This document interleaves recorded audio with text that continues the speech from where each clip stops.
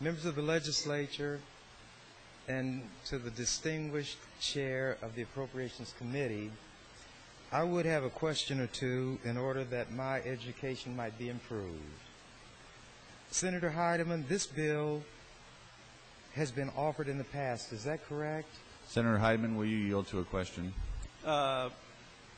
We had the bill up prior. I think it made it to general file. Is that a yes, Senator Heidemann? Will you yield to a question? Yes, I will yield to a question. Thank you. Senator Heidemann, and I think this is a yes or no question also. Has this bill been before us prior to today in a previous session? Yes. Senator Heidemann, that bill did not pass into law. Is that correct? If it did, we wouldn't need this bill today, would we? Yes. Can I expand? I didn't understand you. Yes, it did not pass into law. Could I expand a little bit? Certainly. I had offered this bill as an amendment to a bill that Senator Baker had last year. It was getting close to noon, and I think there was questions at that time, and I believe they might have been directed from you. So at that time, I decided to pull the bill as not to jeopardize Senator Baker's bill, and because of time constraints, we ran out of time last year. It was never brought back up again. Very good, and that's who I recollected also, Senator Heidemann. But you know, when you reach my age, you are not sure whether what you are recollecting really occurred or whether something is being manufactured in your mind. Senator Heidemann, this bill mentions a single axle vehicle. Is that vehicle a truck?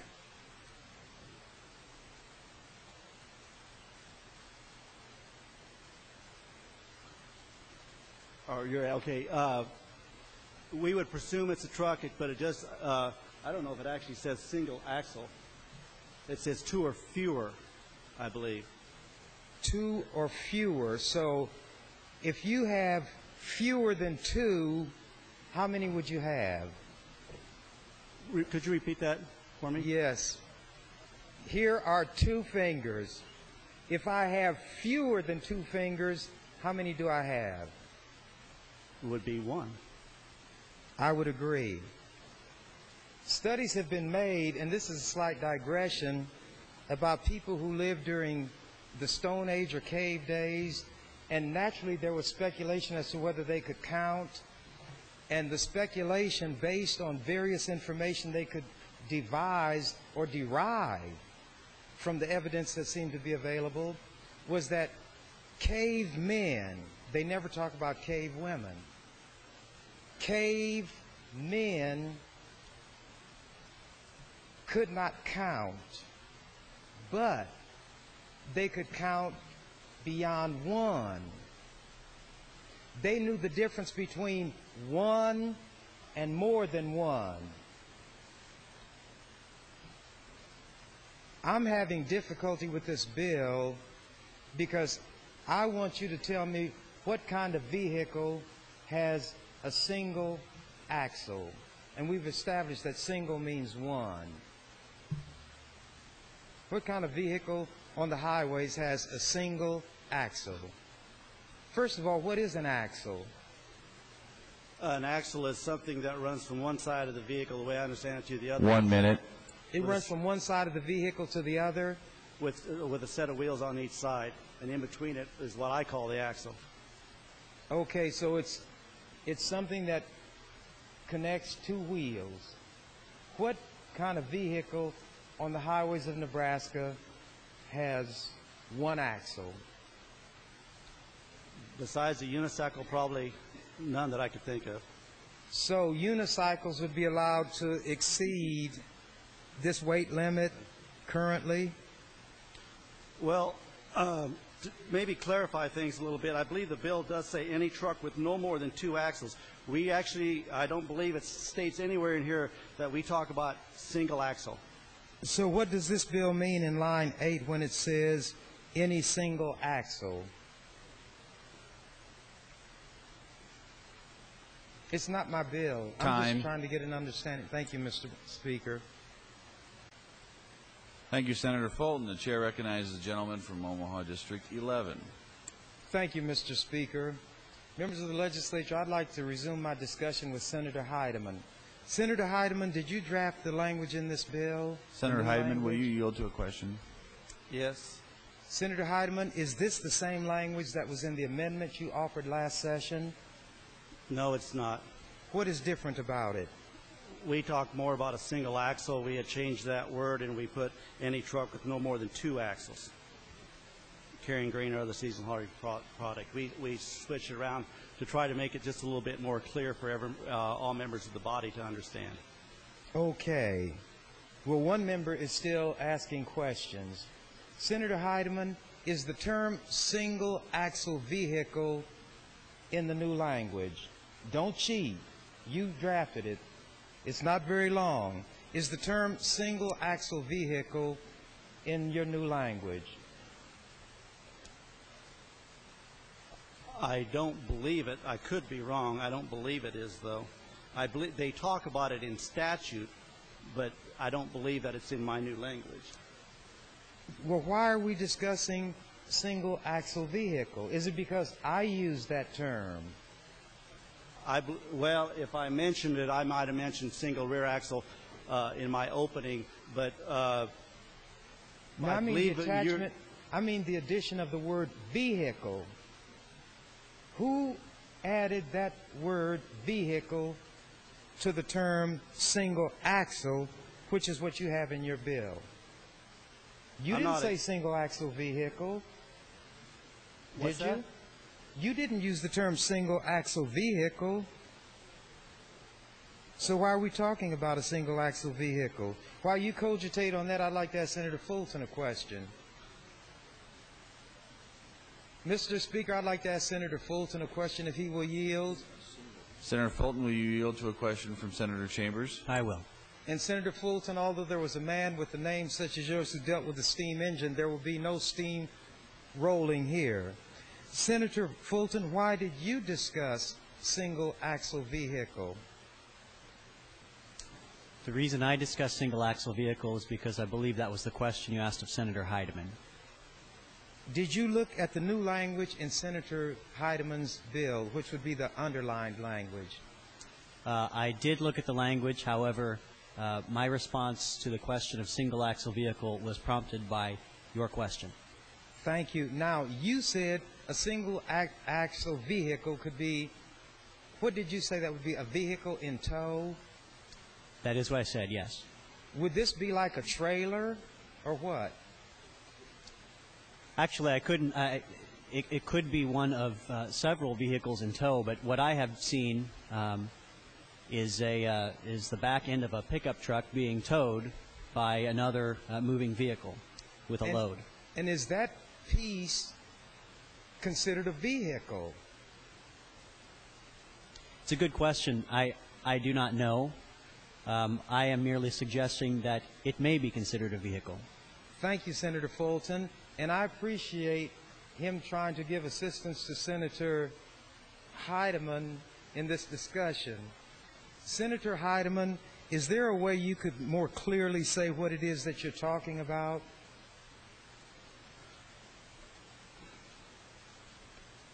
There might be.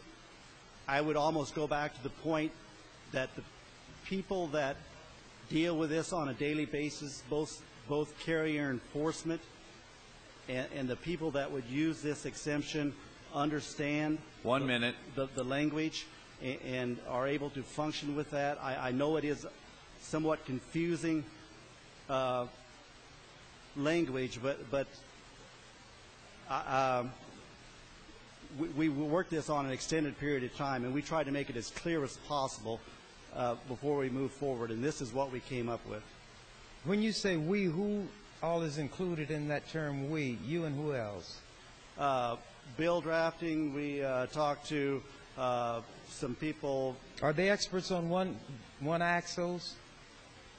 On one axle, whatever they are? Is Bill drafting an expert on that? Who did you talk to who has expertise? Because you said all those involved will understand this. Who did you talk to who would have expertise and told you they understand this and what it means? Standing here right now, I probably couldn't recall a Time. name. Thank you, Mr. Speaker. Gross weight. The way I interpret this statute is that only a single axle of that vehicle can carry gross weight up to 20,000 pounds. Does that answer your question about single axles? Senator Chambers, will you yield to a question from Senator Fisher? Yes, I will. Senator Fisher, you said that's how you interpret that statute. I don't have it before me, so what language in the statute are you interpreting to mean what you're telling me?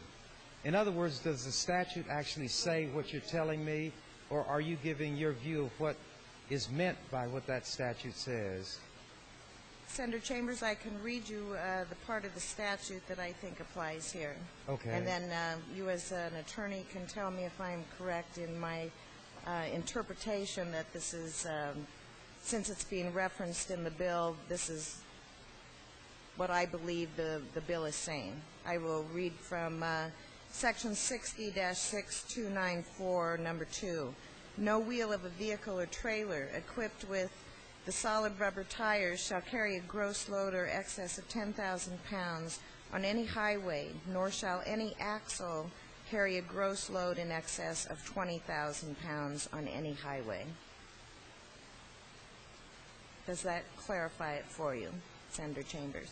And in this bill, this new language that we have says exceeds the maximum load permitted by the section you read by 15% on any single axle. And now the single axle that you were referring to said what? Would you read that?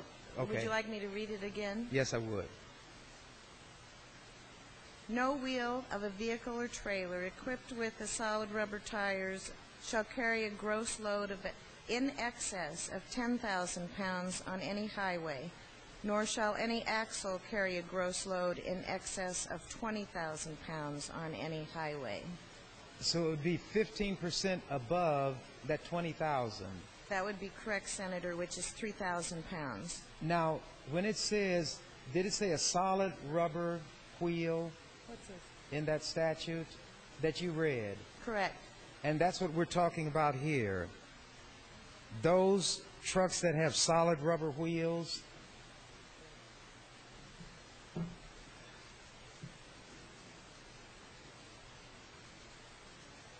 what is a truck that has a solid rubber wheel? Because I think that's what you read in the statute Yes. there. So we're talking about trucks with solid rubber wheels, No. or are we not? They're solid. I'm not. Does that mean they don't have air in them? It has. I'm sorry, Senator. I skipped in here too. I skipped a word. I apologize. It's pneumatic too, which is the air in the tires. Okay. It's 1 clear minute. now. It's Is it clear clear what now? you read.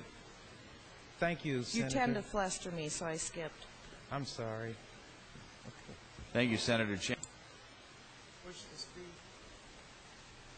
I wish to speak regarding the Langemeyer amendment, but I wish to speak to Senator Heidemann. Senator If you Heidemann, would will you yield to a question from Senator Chambers? Yes. Senator Heidemann, have you had a chance to look at Senator Langemeyer's amendment? We're just starting to do that right now. We was not aware that this was going to happen, so. All right. Then I'm not going to ask you about the amendment as such, but kind of what it touches on in Senator Langemeyer's comments in the context of the statute read by your seatmate, Senator Fisher.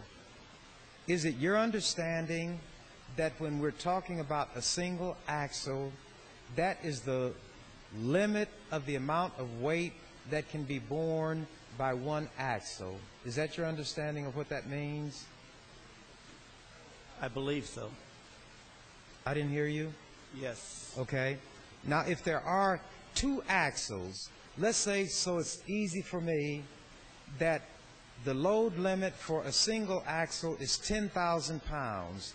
If you have two axles, the load limit would be 20,000 pounds. You would multiply that maximum amount by the number of axles that you have on the vehicle. Is that your understanding?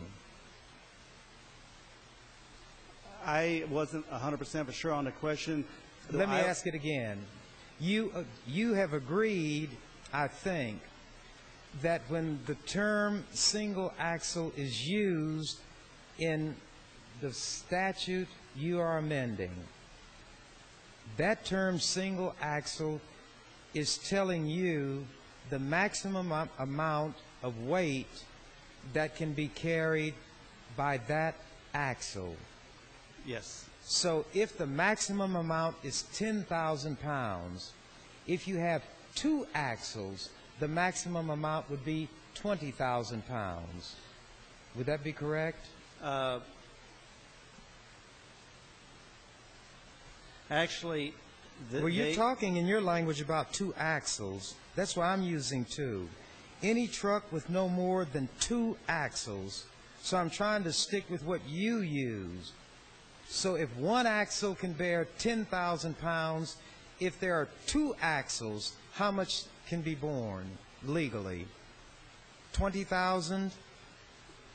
There's some distance deals that get involved, but going back to what I understand by rules of the road, they talk about 4 axles at 34, 5 at 34, 6 at 34.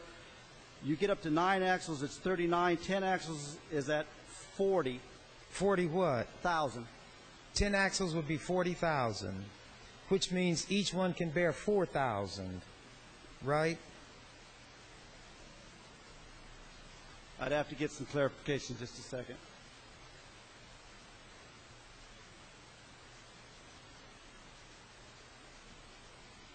There's different rules as far as distance and how many axles, the way I'm looking at it here. Okay, so let's stick with what you have. Your new language says any truck with no more than 2 axles. So let's limit it to 2 axles, which you're dealing with. Front to back. Yep. Because that is where you're going to allow the load to be exceeded. Now,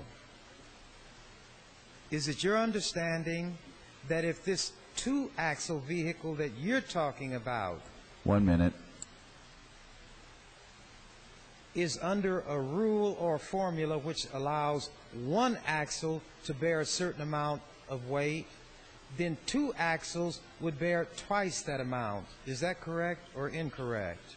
The way I understand it, 1 axle right now can carry 20. 2 axles can carry 40. Each axle would be able to carry 15% over during this period of harvest time. Now, if you have a long bedded truck, it doesn't mean that the weight is evenly distributed, so actually over each axle there would be 20,000 pounds. It means that the total weight in that truck bed is 40,000 pounds, and all of it could be in the front part of the bed or the back part, meaning each axle, in fact, has more than 20,000 pounds. No, sir. That couldn't be? No, sir. Then I'll wait and turn my light on and pursue it. Time. Legislature, I have to continue now because Senator Heidemann may have had an opportunity to consult. Senator Heidemann, have you had a chance to look at Senator Langemeyer's amendment? Senator Heidemann, will you yield to a question? Actually not. No. The one You that's won't up now or yield? the one that he's working on? Is that a you won't yield or you won't answer his question? I will yield. You will yield. Thank you. The record shall so reflect. Okay, so you haven't had a chance yet. Were you looking at what the question that I had asked you before, where if the maximum load that can be borne by 1 axle is 20,000 pounds, when you get to the 2 axles that you're talking about, the maximum load would be 40,000 pounds, which would be exceeded by the 15%. But I don't want to get to what we're exceeding it by until we know for sure what it is that we're talking about. So would we be talking about 40,000 pounds being borne by this 2-axle vehicle, this truck? There cannot be more right now, the way the statute, and the way I understand it, more than 20,000. If you have to have a load, it has to be evenly distributed according to what the axles can handle, not only under statute, but according to gross vehicle weight. So then, if you have this long truck bed, there must be, and you drew a line right in the middle of the front and the back. There would be 20,000 pounds on one side of that line and 20,000 pounds on the other side of the line, because you've got two axles. Is that what you're saying?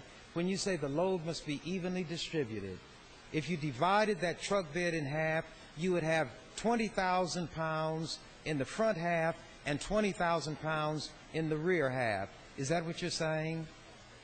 Probably the way things work, though, if you put a line right in between both axles, there would still be more weight in the back axle, because over the front axle is the cab. The cab is a lot lighter than probably whatever you're hauling. So at that time, you have more weight on your back axle than you do on your front axle. That's why when they manufacture vehicles, they don't have the axles load rated to as much as they do rear axles. So then, there's a different amount that a front axle will be allowed to bear than a rear axle. Is that what you're telling me? You can only carry on your front axle what your vehicle is rated to carry.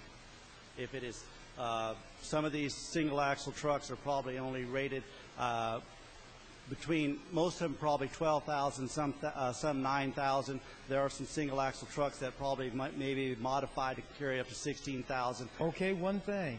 Then you are talking about a truck with a single axle after all. Is that true? Single rear axle. A single rear axle. So you're saying that when you say single axle here, you're talking about a single rear axle, which can bear 20,000 pounds. Is that true? Is that what you're talking about? You can exactly, the way I understand it, maybe do it that way, because if a truck ever comes up that is load rated in the front to carry that 20,000, you probably couldn't exempt that axle at that time from doing that. It also goes back, there's more factors that carry into this, what goes back to what the vehicle is able to carry. 1 minute. Well, what are you talking about in this language you're offering us? What I am offering to you, that you will be able to exceed the maximum load permitted by Section 60-6.294 by 15% on any single axle and gross weight. And what is the amount listed in the section that you referenced? Is that where the 20,000 pounds comes from? That I would have to find out. So you're not sure what you're telling me? You're telling me that you're telling me something, but you're not quite sure what it is. Before I would start quoting, I want to make sure what it is. Okay, then I will put my light. Mr. Chairman, do I have one more time on Senator Langermeyer's amendment? You have one more opportunity to speak. Then Senator. I'm going to stop at this point and give him that opportunity and then turn my light on again. Thank you. Thank you, Senator Chambers. Senator Chambers, you're recognized to speak once again. You're the only light on at this time. Thank you, Mr. Speaker. I thought we had gotten away from single axle, but now Senator Heidemann says he in fact does mean a single axle vehicle.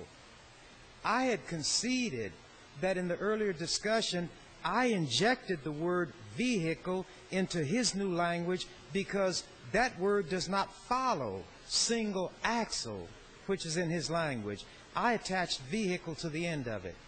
Now he's saying that he does mean a single axle vehicle. When he describes this truck, the truck that he described has two axles, one in the back and one in the front.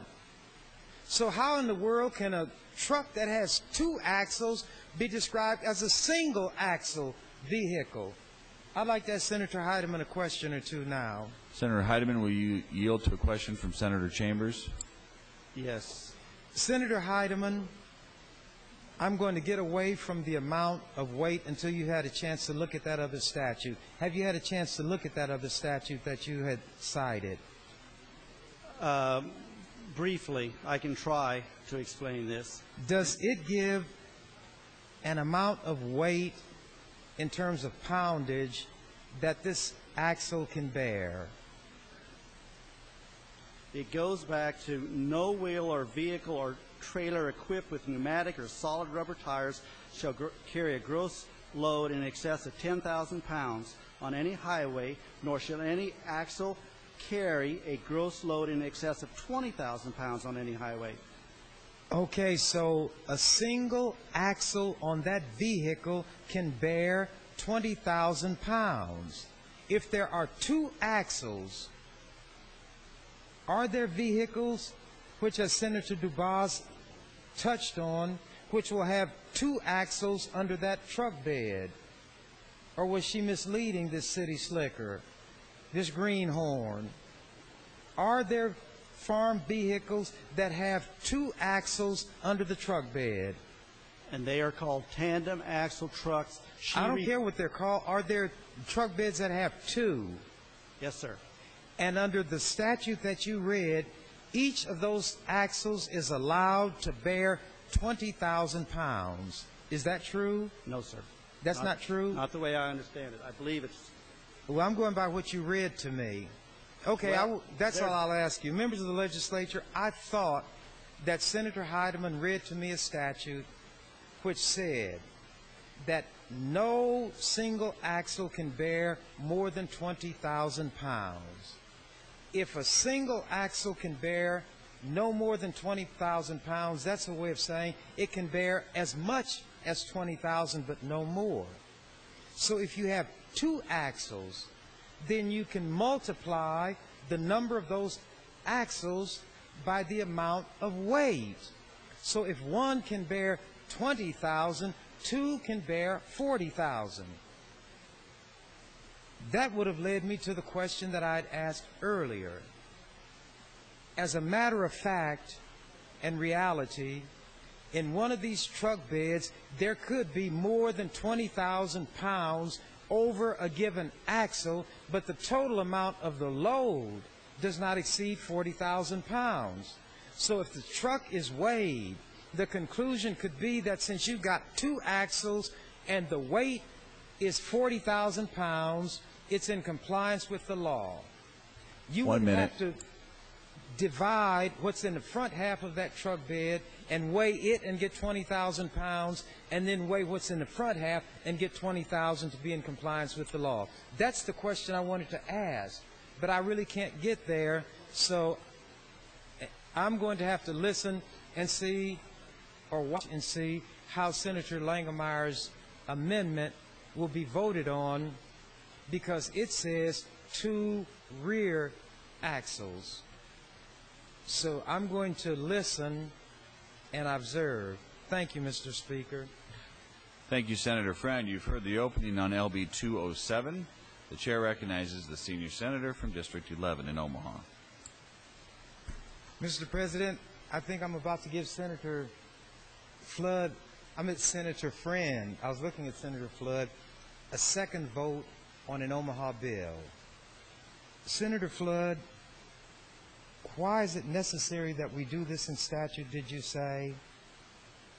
I will not yield to your question. Senator Friend, would you Senator like to Friend. yield to a question from Senator Chambers? If, Mr. Speaker, if Senator Chambers would like to address the senator from the 10th Legislative District, right, fairly close to his, I would be happy to yield. I want to make you happy, Senator Friend. Would you yield to a question on your bill? Yes, I will. Why did you say it's necessary that we do this by statute? According to state statute, Senator Chambers, right now, and I don't know if you have the bill in front of you. Yes, I do. If you go to page 2, line 23, it says and there are other areas where this is the case. It says the compensation of the general manager and such employees shall be paid from fund. The point here is on lines 22, 23, and other areas where we're changing it, the Metropolitan Utilities District is required to call, the way they've interpreted it and the way others have interpreted it, are required to call the particular person who's in a capacity of chief executive officer, if you will, a general manager. They have to do that. That's the understanding. And why is that a problem? Well, I think it's been communicated to me and that it is a problem because when conversation based on, email, letterhead, going all out, across the country, the way the Metropolitan Utilities District is trying to do business with organizations throughout this nation, it causes confusion, Senator Chambers, and confusion in that somebody might be getting a letter and on the other end and say, why am I speaking to your general manager in regard to this subject matter? Why am I not speaking to the person who is in charge of your organization? Well, why can't that person being questioned simply say, we called the CEO the general manager? A utility in Omaha? Yes, it is. Well, does OPP and other areas of does OPPD deal with power? Yes. Well, why are you going to give power to MUD, which doesn't deal with power? Yeah. Does MUD deal with water and gas? Yes. So why are you giving them power? I'm actually empowering them.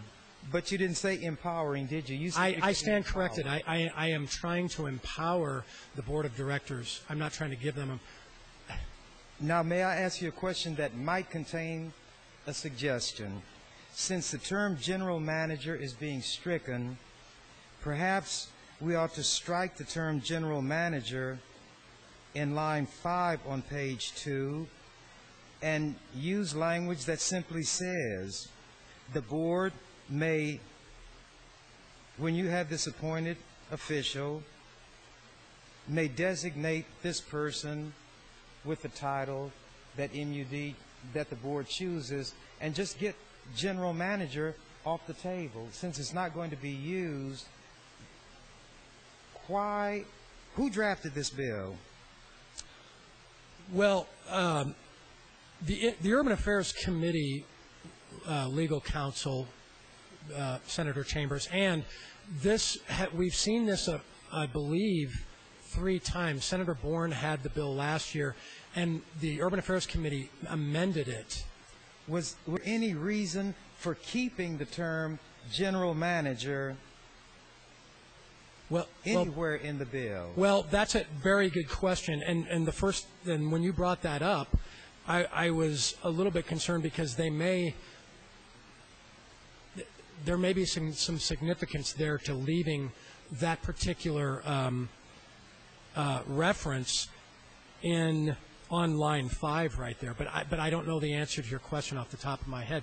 My guess is I don't think it would be a problem to strike that. Why don't you find out, and I won't offer an amendment now, but I think you could contrive some language that would make the bill a lot simpler. Just say the board may call this appointed individual by the title they choose, or something like that, and then we don't even have general manager, because either they're going to use that term or they're not. If using it causes confusion, and the purpose of this bill is to get rid of the confusion, then we get rid of the term general manager. All we're talking about in this bill is this top official who's going to be appointed. If some other person in the company is to be called general manager, they can call those lower-ranking people whatever they choose without the statute making reference. We're not naming all of the individuals who may have a supervisory or administrative position. We're only talking about the top person in the company who will be appointed by the board. Is that true? I agree with your assessment. Okay, then I will see what you come up with by the time we get to select file. That's all I would have. Thank you, Mr. President. Thank you, Senator Chambers. The chair recognizes the senator from Omaha's Legislative District 10. Thank you, Mr. Speaker. Senator Chambers, thank you. I agree with your assessment. I am going to check with Mr. Statwald and make sure that there isn't any specific reason that reference on line 5 needs to be there. I don't believe, like I said, that it needs to be. But I understand your concern and would be happy to address it. With that, I would respectfully ask that you move this to select file before I. Thank you, Mr. Speaker. Thank you. Mr. President, I'd like to ask Senator Heidemann a question. Senator Heidemann, the bill does say that whoever is going to engage in this activity has to assume responsibility for accidents and quality of the hay and so forth. Is there anything that requires that person to show he or she is capable of responding in damages to anybody who may be harmed? Senator Heidemann, will you yield to a question from Senator Chambers? It just states, no, that you don't have to have, I think if you're asking for like proof of insurance, this goes back to what, during a drought designation, they just have to, I think this even actually goes a little bit further than that, but they just have to assume liability, but they don't have to prove that they have liability insurance the way I understand it, if that's the question that you're asking. So the state, by this legislation, is granting a privilege to people who, in carrying out this activity, may cause serious harm or damage to an individual, maybe to a roadway, maybe to livestock, or any number of entities, yet there's not going to be any requirement that this person show that he or she can pay for the damage that might result? They just have to assume liability. Of what value is it, and these are not designed to be trick questions, but to put things into the record, and maybe Game and Parks people or others who are interested in this can provide some answers. What value is it for me to say that I assume responsibility for harm done to others if I'm judgment-proof, meaning that I cannot respond in damages because I don't have anything with which to make whole anybody harmed by what I'm doing? Had that issue been considered by those who want this legislation? It may have been brought up in a conversation about, as far as, you know, if someone gets hit or causes damages to a sign or other things. In the discussion, farmers that would do this tend to, on the average, I can't guarantee that each and every one will, but a farmer will carry liability insurance so that if something happens, Senator, that they won't get themselves in a lawsuit so that they lose their farm. Well, does that, if they have liability insurance, does it cover activities such as this, which may not have been contemplated at the time the policy was issued? Usually a liability policy, I would have to think, would cover this because farmers right now can travel up and down the state highway system. If they have an accident at that time or cause an accident at that time, that liability policy should cover. So but when they're just driving up and down the highway, you might be thinking about traffic problems, but this is a brand new activity being specifically authorized by the state. And you don't have to give me a definitive answer, but I'd like you to get some information on that when you can. Another question that I have, becoming a bit less serious, because we've had some serious discussions this morning. Could we say that while the cattle are lowing, the cattlemen are mowing? If you're knowing. Here's what I want to ask you also. How many axles must the mowing machine have? That's all I have. The serious question relates to the liability, if you can find something on that as we move forward. Thank you.